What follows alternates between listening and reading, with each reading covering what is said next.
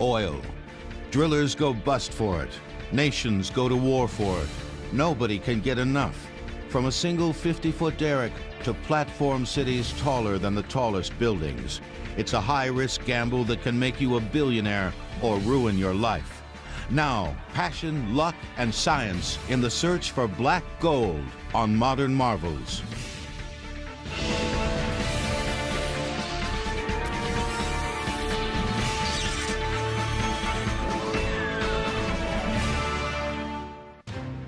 In the early 1600s, when European explorers first entered the wooded hills of western Pennsylvania, they found something they'd never encountered before, a black oozing substance that seeped up from the ground in viscous bubbles. The local Indians touted the substance as a folk medicine cure-all for everything from burns to broken bones. They also used it to caulk their canoes. Native Americans were not the first to make use of this natural resource. The walls of Jericho were held together with oil-based tar as mortar. And according to the Bible, Noah applied 2 coats of tar to the outside of the ark to make it watertight. Oil had been formed over millions of years from prehistoric plant and animal life that decayed and was compressed under great pressure. But it wasn't until the 1850s that it burst forth into the modern world and triggered a revolution. The man who launched this revolution was a New York lawyer with an entrepreneurial flair named George Bissell. He had seen how Pennsylvania oil was collected from the surface and used in medicinal elixirs popular at the time. Rub it on wounds, cuts, abrasions, rashes, pimples, sores, scratches, and other afflictions of the epidermis. But Bissell had another idea for this miracle substance. Could oil, he wondered, be somehow harnessed for illumination? Lamps burning whale oil were still the dominant source of home lighting, but the price of whale oil had been rising precipitously. Whale oil was extracted from the blubber and oil of the spermaceti whale. And of course the spermaceti whales were hunted extensively in the 1830s and 1840s, to the point that by the 1850s the world herd, as it was accessible at the time, was very much depleted. And that of course drove the price of spermaceti whale oil, as they called it, up. As a possible alternative to whale oil, Bissell in 1854 sent a sample of the Pennsylvania oil to a chemistry professor at Yale for analysis. 3 months later, the professor confirmed Bissell's wild dream. Your company have in their possession a raw material from which, by simple and not expensive processes, they may manufacture very valuable products.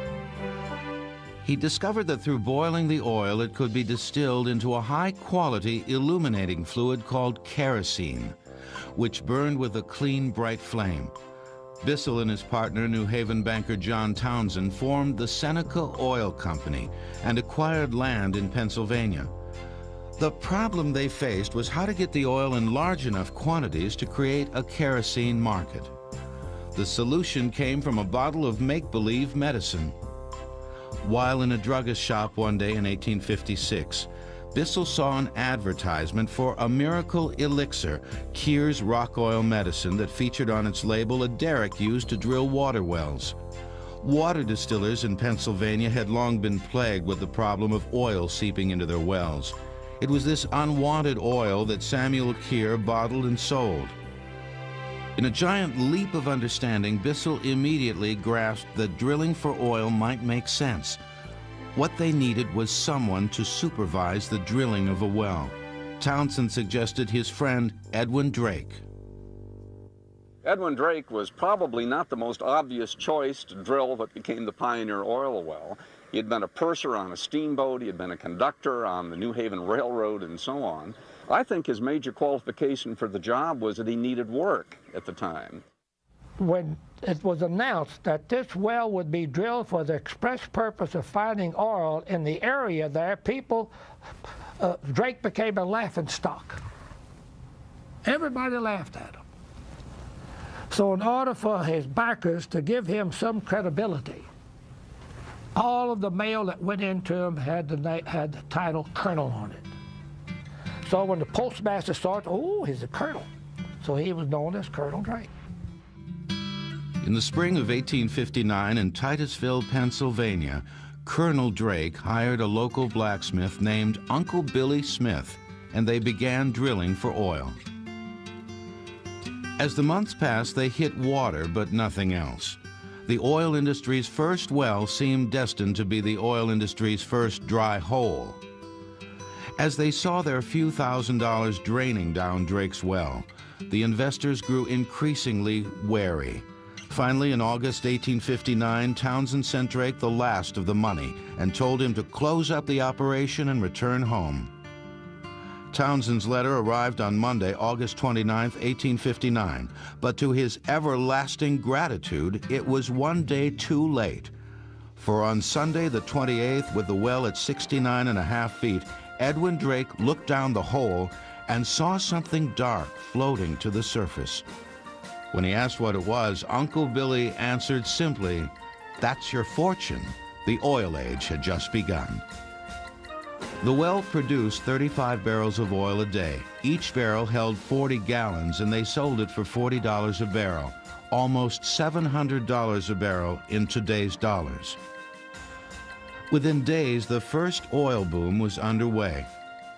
The population of Titusville quadrupled overnight, and land prices skyrocketed as trainloads of newcomers converged on the town with money in their hands and greed in their hearts. Little more than a year later, Titusville had 75 wells producing oil and 15 refineries distilling kerosene. A local newspaper editor wrote of the period, The oil and land excitement in this section has already become a sort of epidemic. It embraces all classes and ages and conditions of men. They neither talk, nor look, nor act as they did 6 months ago. Land leases, contracts, refusals, deed arrangements, interests, and all that sort of talk is all they can comprehend. Among those who got rich were investors George Bissell and John Townsend. Among those who didn't was Colonel Edwin Drake. A poor businessman, Drake did not patent any of his inventions, like the sinking of a stovepipe down the well to hold water out and keep the well from collapsing. What money he did make, he lost in bad investments and died a virtual ward of the state, bitter about the fortunes others had amassed from his discovery. It was written of him when he died, he shook the boughs for others to gather the fruits. Drake's discovery in western Pennsylvania lit up the globe. Today in the 20th century, it's hard to imagine the impact kerosene could have on the world of the 19th century, but it revolutionized society.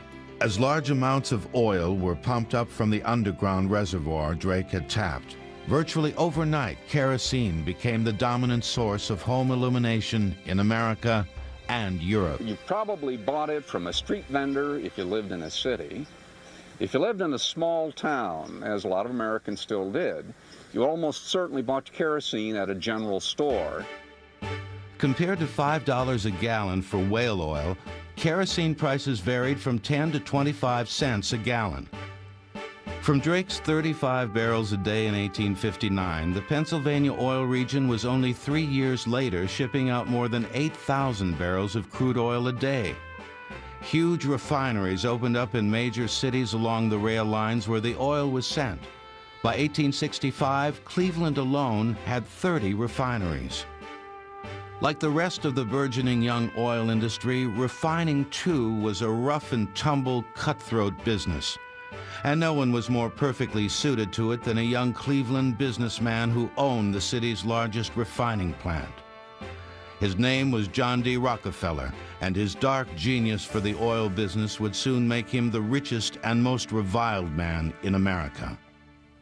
John D. Rockefeller got into the oil business with a dry goods wholesaling partner during the Civil War. Got into it in a small way with a fairly conventional refinery, disposing of most of his goods in the immediate vicinity of Cleveland. By relentlessly pouring profits back into his business, Rockefeller expanded to a second refinery, then to an export business to service Europe. He bought boats, tanker cars, storage facilities, Finally, in 1870, he consolidated all his businesses under one name, the Standard Oil Company. By that point, Rockefeller already controlled 1/10 of the entire American refining industry. But that wasn't enough. He wanted nothing less than to control it all. In the 1870s, Rockefeller's pursuit of industry control set a new standard of ruthlessness. Bribery, extortion, collusion, and intimidation were just some of the weapons he used. Those competitors he couldn't take over, he drove out of business. By 1880, Standard Oil controlled 90% of the nation's refining capacity. By 1890, John D. Rockefeller was the wealthiest man in America. He moved to New York, dividing his time between an opulent Manhattan townhouse and a vast estate in the country north of the city. But acquiring that level of wealth had also made Rockefeller one of the most feared and hated men in the country. Mothers warned their children to be good, or Rockefeller will get you. Rockefeller really became a popular target, largely because he had very little sensitivity to what we today would call public image or public reputation. Public opinion was certainly that he was an avaricious, ruthless kind of person. But as Standard Oil's stranglehold on the industry grew, so did assaults on Rockefeller's monopolistic practices. In 1904, immediately after his election, President Teddy Roosevelt launched an investigation of Standard Oil. 2 years later, the government brought suit against the company under antitrust provisions.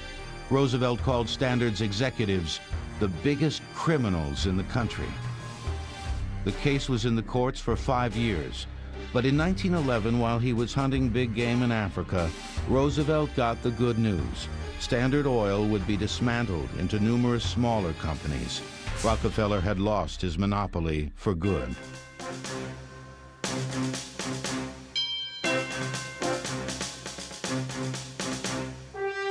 The breakup of Standard Oil hardly meant the end of massive fortunes to be made from oil, especially since a market 100 times larger than kerosene was about to emerge. America was about to go car crazy. Refining kerosene had always left producers with a hazardous and unwanted byproduct that was usually just pumped into pits and burned. It was called gasoline. But in garages all over Europe and America, inventors were tinkering with something known as the internal combustion engine. And gasoline turned out to be just the right fuel to put it on the road. By the turn of the century, the automobile was a major sensation, said Frank Phillips, founder of Phillips Petroleum. I think people are going to buy quite a passel of these little gasoline buggies, and they need gasoline to make them go. It may be the thing of the future. Automobile registrations, which numbered 8,000 nationwide in 1900, skyrocketed to 900,000 12 years later. The market for gasoline was suddenly enormous, and new supplies of oil were desperately needed to fill the tanks of these new tin Lizzies. New oil fields were discovered in West Virginia, Ohio, and Indiana. Near the turn of the century, a large field was discovered in Southern California, and by 1910, California led the world in oil production, most of it controlled by the Union Oil Company. And the oil fields became a backdrop for the new movie industry developing in Hollywood. But all this oil still wasn't enough to quench the insatiable thirst of the automobile. What the world needed was a huge new source of oil, and the man who would give it to them was Petillo Higgins. A one-armed lumberman from Beaumont, Texas, Higgins was fascinated by an area outside Beaumont known as Big Hill, where sulfur water and gas seeped up through the soil. Higgins believed there was oil to be found there, too. He just had an idea. It was a hunch. Let's call it divine, if you want to. In fact, in the early days, more oil and gas was found by people drilling by the seat of their pants than there were by geology and geophysics. Till that time, the oil that had been tapped was found between the Earth's surface and the first thick layer of underground rock. But Higgins believed there could be oil underneath that rock, oil under great pressure, great enough to force up the gases Big Hill was known for. The geologists he brought to the site all dismissed Big Hill as oil field material. And in 7 years of trying to prove them wrong, Higgins had nothing but 3 dry holes to show for it. They put an ad in the paper about he wanted to drill this well, where it was, and everything else. And he only got one reply, and that was from Anthony Lucas. Anthony Lucas was a mining engineer and former captain in the Austrian Navy who thought Higgins might be right. He formed a group of investors giving Higgins 10% as a finder's fee, and in October of 1900 began drilling in an area of the hill known as Spindletop Heights. The type of drilling system Lucas and Higgins used was known as a rotary rig and is essentially the same drilling system used to find oil today. This derrick is used to support the weight of the drilling pipe.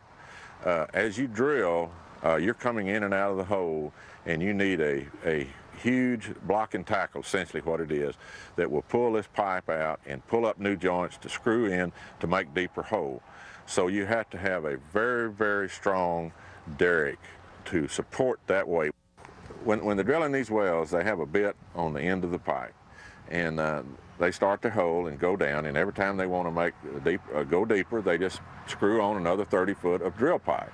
And they just keep turning to the right, and the mud goes down the center of the pipe, goes through the bit and out the outside in between it and where it has cut the hole, so it will take out the cuttings. Using a steam-powered drill and crew of 4, Lucas hit solid rock at 900 feet, the rock Petillo Higgins believed sat on top of the oil.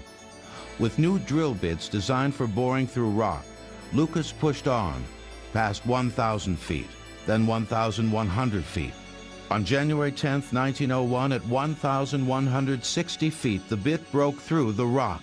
Suddenly, the well began spitting up mud, then lengths of the drill pipe itself, plus gas and rocks, and then, finally, oil, too, began shooting up into the sky with tremendous force, 150 feet high. It was pandemonium. Everybody went crazy. Lucas was in his home, and somebody came running up to the house and said, "It's in, it's in, it's in." And there was a man that was working in the rice fields nearby. And he turned around to his fellow worker and he said, "My God, what a gusher." And that was the first time the word gusher was applied to that well or any other well. It took the drill team a while to understand what was happening because there had never been a gusher before. In previous wells, oil had always flowed meekly or been pumped to the surface. But this was oil under pressure, immense pressure, just the way Petillo Higgins envisioned it. There had been some relatively big wells in Pennsylvania, but big wells usually meant 5,000 barrels a day. A Spindletop came in massively on January 10th of 1901. The amount of oil produced that first day is usually stated at about 100,000 barrels. Within 2 days of the strike, more than 10,000 people came to Beaumont to see the largest oil strike in history and to launch a land and oil boom that put Titusville to shame. 4 acres of land that sold for $60 one month were resold for $100,000 the next. It was hard not to get rich. By year's end, there were nearly 500 more gushers on Big Hill. Lucas sold out for $400,000 and 1,000 shares in the company his investors formed, which went on to become Gulf Oil and made Lucas extremely wealthy. Petillo Higgins had to sue to get his share and ended up accepting a settlement that brought him more than $1 million. But he lost most of it the same way he earned it, searching for the next big strike. Petillo Higgins' great problem was that he had an imagination that was much vaster than his ability to control money. He really was a visionary. He was a kind of romantic, loose in American business. In a sense, he needed a bean counter. And had he had a bean counter, Petillo Higgins might have died rich. But when he died in 1955, Petillo Higgins wasn't bitter. Even though his money hadn't lasted long, he knew his name would live on forever. He had put Texas on the oil map. Petillo Higgins' Texas Gusher sprayed 50,000 barrels of oil a day for 9 days before the well could be controlled. In 1914, the world went to war. At first, it was fought in much the same way all previous wars were, by infantry troops who marched to battle. But by the time the United States entered the war in 1917, the face of war was changing. The biggest change of all was brought about by oil. The world's first tanks took to battle in 1916. Trucks took over from trains as the primary mode of troop transportation. And the war pushed the development of the airplane from a mere object of curiosity to the forefront of technology. In its year and a half in the war, the U.S. sent 50,000 gasoline-powered vehicles to France and produced 15,000 planes. When the war ended, Britain's Lord Curzon declared, "The Allied cause had floated to victory upon a wave of oil. American oil and hardly any other made up that wave of petroleum on which the war was won." After the war, demand for gasoline and thus for oil continued to surge, and production barely kept up with demand. New sources were desperately needed, and once again, one of the oil industry's most unliked characters would step forward to deliver it. Not with just another stripe, but with the biggest of them all. His name was Dad Joyner, a 70-year-old Texas oil man who had nothing going for him but nerve and luck, and most of that bad. With little income after years of one dry hole after another, Dad mostly lived off the kindness of well-to-do widows, whom he cultivated throughout Texas. Said Dad, "Well, every woman has a certain place on her neck, you see, and when I touch it, they automatically start writing me a check." He was a good man. Really he was. He might have romanced all of them. And at 72 years old, I give him credit for doing whatever he could. He was a promoter, let's face it. And he would promote enough above the cost of the well to always keep some in his pocket. one of Joyner's widows, Daisy Bradford, owned a farm in Rusk County in East Texas that Dad thought might hold oil. And in 1927, he began drilling for it. Geologists and oil experts told Dad there was no chance oil would be found there. But like Petillo Higgins before him, Dad just had a good feeling about the site, often paying his workers with dubious shares in future profits. He drilled for 3 years using beat-up and borrowed equipment. In September 1930, there was a sign that Dad's luck might finally be changing. At 3,500 feet, the crew hit sand that seemed to have oil in it. A month later, on October 3rd, a gurgling sound could be heard from the well. The drilling crew chief shouted to the crowd, "Put out your cigarettes, quick!" With a roar, oil began spouting over the top of the derrick. Dad Joyner had finally found black gold. Not only that, it was a spectacular find. An oil field that proved to be 45 miles long and 5 to 10 miles wide. It dwarfed Titusville, Spindletop, and Southern California put together. The field turned out to be, well, proportionate to a significant part of the whole state of Connecticut in the end. Truly massive in extent and also in production. It has produced today close to 7 billion barrels of oil. There was nothing like it. It's the largest discovery at that time in the entire Western Hemisphere. 7 months after Dad hit it big, 1,000 wells had already been drilled, and the East Texas oil field, now known as the Black Giant, was producing 500,000 barrels a day, the equivalent of enough gasoline to drive to Jupiter. Dad Joyner made $1.5 million on his find, and in true to form manner, he spent every penny of it searching vainly for another black giant and romancing a long string of young women. When he died at age 87, he was living on donations from others he had helped make rich.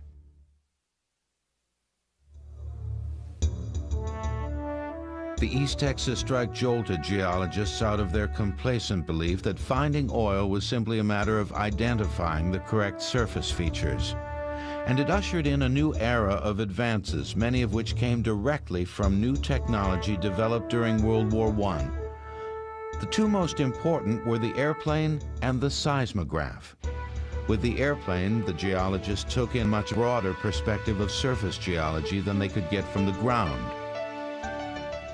Photogeology really is what it was, and they would use it, and then they would send geologists on the ground to look at these areas. So aerial photography has been important in the oil industry. I don't think it's used now in satellite photography, that they're using it worldwide to look at, you know, the big picture.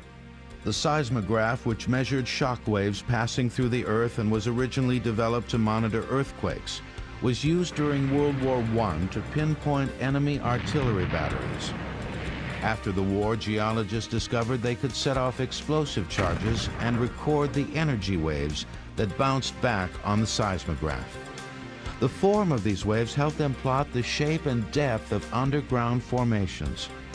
Just as oil had powered the war, the innovations of the battlefield were now helping produce more oil.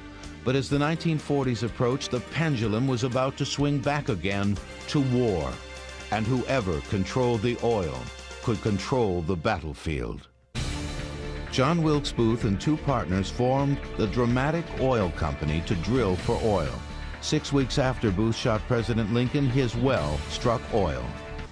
World War II was a mechanized war, the likes of which had never been seen. Armies no longer moved on their stomachs. They moved in huge fleets of tanks, trucks, jeeps, ships, and planes. And keeping them moving required oceans of gasoline and oil, most of it from Dad Joyner's East Texas Black Giant. The Battle of the Atlantic is being fought with oil and will be won by oil.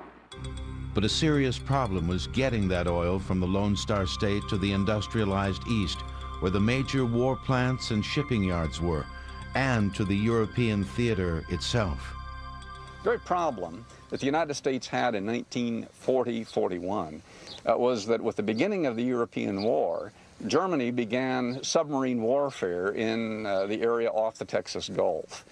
And they did destroy a number of tankers. They made it very risky and very dangerous to try to ship very much crude oil or finished product in that particular way. Extra trains went to work running tanker cars round the clock to keep the oil flowing, but it still wasn't enough. With the fate of the war effort hanging in the balance, the nation's oil men made a daring proposal. They wanted to build the biggest and longest pipeline on the face of the earth, 2 feet in diameter, large enough for a man to crawl through, and running all the way from Houston to New York. They called it the Big Inch Pipeline. But the $70 million cost and the massive allotment of wartime steel made it a difficult proposal to sell in Washington. Steel was a strategic commodity at the time.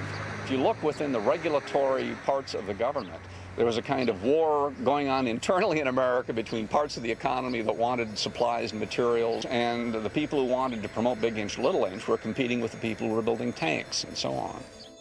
It took a year, and the final and best argument came in the form of Nazi torpedoes. By early 1942, German subs were sinking an average of 3 tankers per day. In August 1942, an army of 15,000 workers began the Herculean task of building a 1,200-mile-long pipeline over rivers, swamps, and mountain ranges. It was a demanding task and on an impossible timetable. Routes were surveyed and cleared. Trenches 3 feet wide and 4 feet deep were dug. 40-foot sections of pipe were welded together in the trenches and then covered. The work went on in even the harshest of winter weather. The pipeline was pushed north at record speed, almost 4 miles a day, from Houston to Illinois, then east to Philadelphia and New York. On New Year's Eve 1942, barely 4 months after construction began, the first oil was fed into the pipeline. So desperate was the need for oil that the last leg of the line hadn't even been completed yet. But it took 3.5 days for the oil to travel the 1,254-mile length of the pipe, and by the time the first oil arrived, the last leg was in place and waiting. With so much of the country's oil output diverted to war, consumers at home faced shortages. Because of the necessity of diverting tankers to satisfy and fulfill the requirements of the Army and Navy, your government has found it necessary to ration gasoline on the eastern seaboard. But consumers' patience would be rewarded with not only an Allied victory, but with a revolution in post-war consumer goods. It would come from oil scientists whose contributions to the war were as great as any soldier's. Much as gasoline was a byproduct of kerosene production, substances like ethane, propane, and benzene were byproducts of gasoline production. And in laboratories across the country, scientists experimenting with these new substances called petrochemicals turn them into new products: plastic, synthetic fibers, bonding cement. When U.S. bombers attacked Tokyo, their radar cables were shielded with a newly developed substance called polyethylene. When Allied paratroopers landed behind the lines at the beaches of Normandy, their parachutes were made of nylon. Probably the most well-known consumer products were nylon, Orlon, and all of the related kinds of fibers, to provide material that had very high tensile strength and very low weight, something that you couldn't do with cotton. You wouldn't really want to jump out of a military plane at a great height in a cotton parachute, for example, with cotton harnesses and so on. So there were really special operational problems that synthetic fibers ultimately addressed during the war.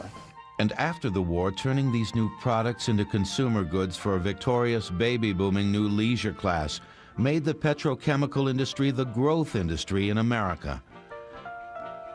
In fact, from hula hoops to home carpeting, Americans embraced this new technology with vigor, and petrochemical sales averaged a 10% annual increase every year for well over 2 decades. The post-war baby boom meant millions of new mouths to feed, and oil-based fertilizers and pesticides made possible the agricultural advances to feed them.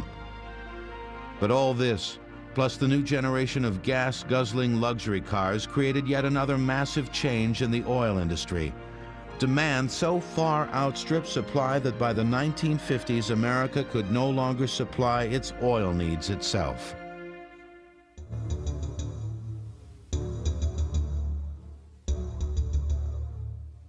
The new source for oil for the world was the Mideast. In 1938, a Standard Oil of California exploratory well in Saudi Arabia came in big. That same year, drillers hit a massive find in Kuwait. With post-war development of these enormous oil fields, vast quantities of cheap oil was soon pouring out of the Mideast. But getting it to America in the quantities now needed posed a major problem. The oil tankers of the time were simply too small. The first oil tanker was built in 1886 and had a capacity of 300 tons. Tanker size increased gradually to about 300 feet and 10 to 15,000 tons, and stayed there until after World War II. But the post-war increases were nothing short of astounding. In 1950, the largest tankers in the world were 500 feet long and had a capacity of 25,000 tons. By 1975, they were 1,400 feet long, almost 5 football fields, with a capacity of 500,000 tons. The oil is held in numerous compartments designed to give the ship stability. They also have double hulls for protection against punctures in case of accidents. The tankers are fully computerized and operate with a crew of only 20 to 25, 1/3 the number of men Columbus needed on his tiny flagship, the Santa Maria. Today's tankers have grown so huge, they often can't even come to shore. There aren't piers big enough or harbors deep enough to hold them. They anchor offshore and disgorge their oil through flexible pipelines, either directly to land-based storage facilities or to smaller vessels which can dock onshore. But since the 1980s, tanker production has slowed down somewhat. The OPEC oil embargo of the 70s and the resulting gas shortage in America launched a new emphasis on energy conservation. At the same time, the largest new field since Dad Joyner's Black Giant was discovered on the north slope of Alaska. The building of the 800-mile-long Alaska Pipeline, some of it built on stilts to allow caribou to pass below it, brought massive new quantities of homegrown black gold into the American market. But even with the bounty of Alaska's Prudhoe Bay, oilmen are still looking toward the sea for more oil, not for the next approaching tanker, but for a black harvest from the ocean floor itself. In California, Texas, Louisiana, major oil strikes were hit in coastal areas, and nearly everyone in the industry assumed there was oil to be found offshore. But until the late 1940s, no one really believed there was any way of getting it. As early as the 1890s, oilmen in Southern California had drilled off short piers, but the idea of going farther out to sea was scoffed at, especially by the major oil companies. For them, there was still plenty of oil on land, and they weren't about to take a costly gamble looking for it offshore. And that was just fine with Robert Kerr and Dean McGee, partners in a small Oklahoma independent oil company. Started in 1929, Kerr McGee needed an edge to compete with the already established major oil companies, so they looked to the sea. 80% of all of the oil ever found in the world was found by independents, believe it or not. And we've drilled 80% of the wells. Major companies, they have their way of thinking, and they just felt like they didn't want to do anything unless it was proven. But Kerr McGee was run by a geologist by the name of McGee. Dean McGee had an idea that oil would be found in the Gulf of Mexico. In 1945, Kerr McGee began underwater seismic testing on the ocean floor in the Gulf. There was not a single piece of equipment designed for offshore drilling, so when they picked two likely sites, Kerr McGee improvised the technology as they went along and built the world's first two offshore oil platforms in 18 feet of water, totally out of sight of land. Surplus vessels purchased from the Navy and anchored alongside served as crew quarters. Once the platforms were built, the drill heads were simply lowered into the water till they hit bottom, and drilling through the ocean floor began. 2.5 weeks later, on one of the platforms, 10.5 miles off the coast of Louisiana, a crewman reported oil coming back with the mud. Misunderstanding, his boss told him to get a skimmer and skim it off. "Skim it off, hell," he replied. "There's barrels of it." It was a beautiful Sunday morning, October 4th, 1947, and suddenly, the oil industry had entire new oceans to conquer. Despite the fact that an offshore well cost 5 times more to drill than on land, within 2 years there were already a score of platforms in the Gulf, and the new sea creatures were soon appearing on both the Pacific and Atlantic shores as well. By the mid-1960s, platforms were reaching as far as 30 miles out to sea, and by the 1970s, 100 miles. Today's platforms are true marvels of engineering. Crews on a single platform may drill 50 or more wells over time. More than 100 workers may live on the rigs, which operate on round-the-clock schedules. The oil is usually piped directly to waiting tankers that moor nearby. The workers typically stay for 2-week shifts at a time, and the rigs are designed to be completely self-contained housing units, featuring huge 24-hour kitchens, self-service laundromats, and even such landlubber amenities as movie theaters to break the monotony. And unlike those first Kerr McGee platforms, oil men today aren't just drilling in shallow waters. When Shell Oil wanted to explore one of its offshore Gulf sites, it was faced with the problem of how to drill in water almost 1,400 feet deep. Their solution? The world's largest oil platform, 1,615 feet tall, 161 feet taller than the world's highest skyscraper, the Chicago Sears Tower.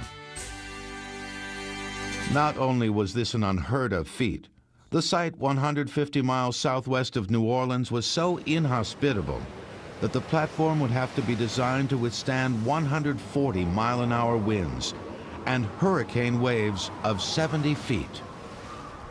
The project began on dry land in Corpus Christi when workers welded together 77,000 tons of steel to form the jacket, the legs and base structure the platform itself rests on.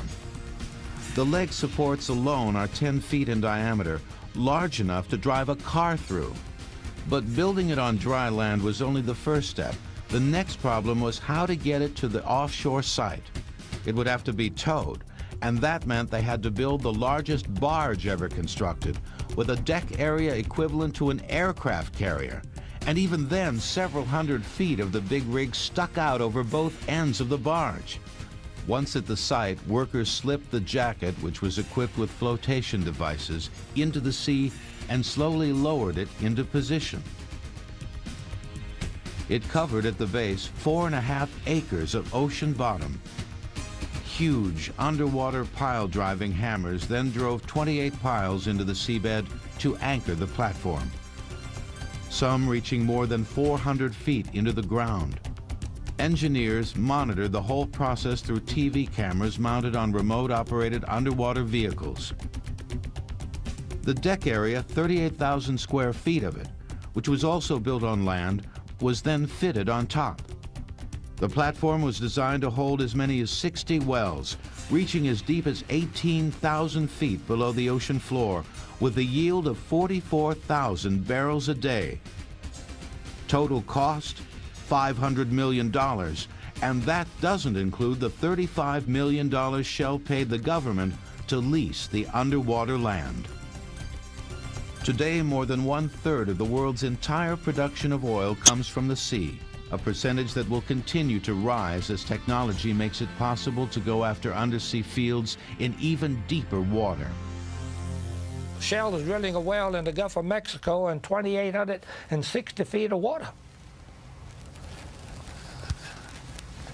Technology will improve where we're going to be drilling in 5,000 feet of water. I won't live to see today, but I bet you they'll be drilling in 10,000 feet of water.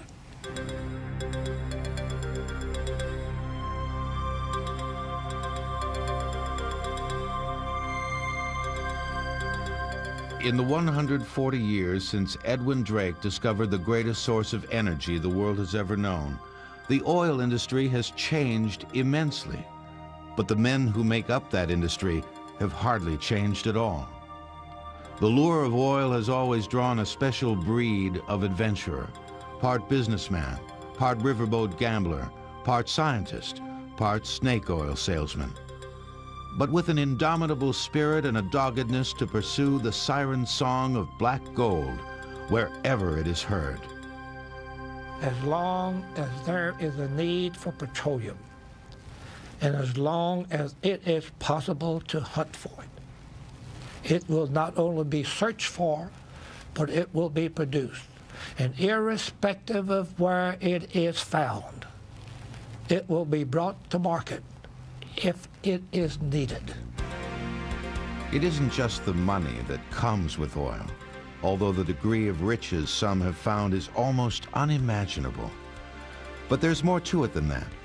It has to do with sinking a well into the unknown, making a financial and emotional gamble that comes up empty time after time, chasing the elusive till one day you find it. And the thrill of that one single moment is what will always keep the search for oil alive. I've been right there many times. And I've seen when we take a core for the first time and you pull it out and you know you got a well and you smell it and you push it into your face. There's nothing. Nothing will beat that. Nothing. It's the most exhilarating, fantastic, emotional feeling you could possibly